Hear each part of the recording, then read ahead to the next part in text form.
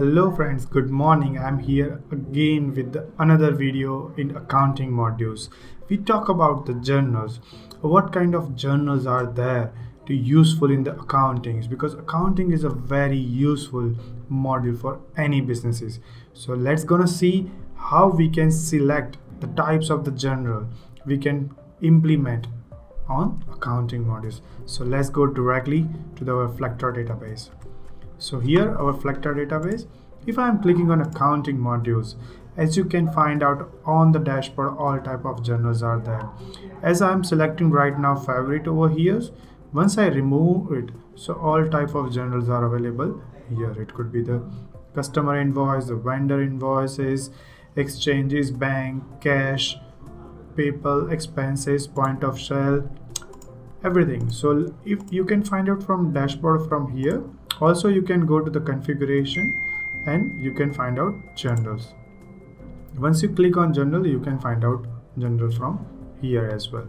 So let's select the first journal about the customer invoices. Yeah, I can see this customer invoices. I'm gonna click on edit on that to see how it reacts. So type would be the sales, and the company it's already selected over here. We have the default income, that the number of the income that I already say about. I can change it to any time. Of course we have this dedicated credit note sequence we required on that, and the source code which is INV. So this is how actually customer invoices look like. We're gonna see the next journal which is a vendor bill. So vendor bill is about again the same as just like a customer invoice. The type is the purchase type, and the default expenses would be the number of expense that we actually selected, and sort code would be bill, because it's all, so whatever the sequence number has been generated in the vendor bill, it start with the bill. Okay, let's select the next one, miscellaneous operations. Of course it is again the same, it is type would be the miscellaneous. So all the journals type we can see over here.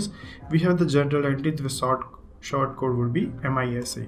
We have an advanced setting as well, that you can lock the post once you create a bill or invoices. Then after you don't need to change, you can't change the entry. So that is how actually it works. So let's see the next journal. It's exchange different. It's a exchange difference is about the miscellaneous activity. So because that says the type would be miscellaneous. We have the bank as well, all the bank account details, the account informations, the bank number, the suspend account, the account number, bank feed. So you can have a payment configuration, which is a manual, it is a electronics, it's a outstanding would be maximum this number of amount, method would be the manual, and the checks. So this is how you actually manage your bank journal as well. Let's say for the next one, which is a cash one, again the same as the journal entry, the cash amount and the profit amount and the loss account. Source code would be like this. So all the journal entries have this kind of entries. You can directly select on, I'm just back on the journal. As you can see, you can also changes.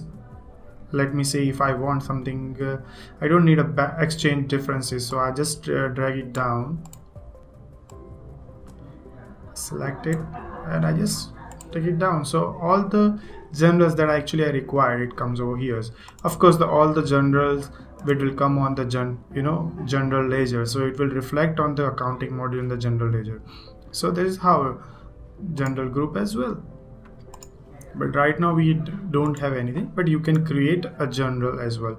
Let's say I want to create a new journal. I'm going to create a new journal.